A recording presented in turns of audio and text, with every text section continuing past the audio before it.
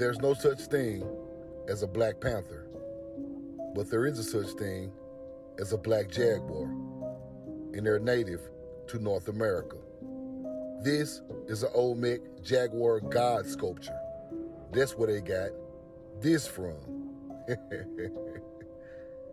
This is an Olmec sculpture with the jaguar face. You see the X's over the eyes? That's where they got this from. The jaguar in the Olmec culture represents dominance of the ruling class.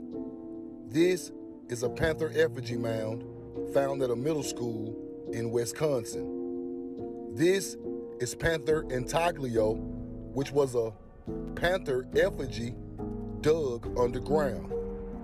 This is Alligator Mound, which should be called Panther Mound because this is